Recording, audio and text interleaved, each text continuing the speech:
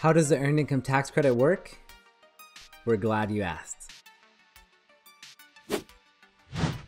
Let's say you've done your taxes.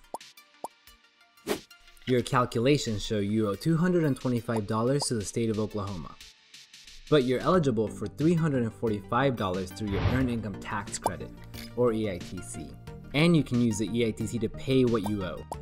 This leaves a difference of $120. Before 2016, the state would have refunded you that difference. However, that year, lawmakers made the EITC non-refundable to address a budget shortfall.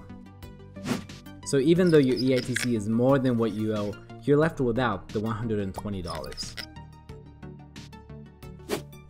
This refundable portion of the EITC is vital for many working Oklahomans.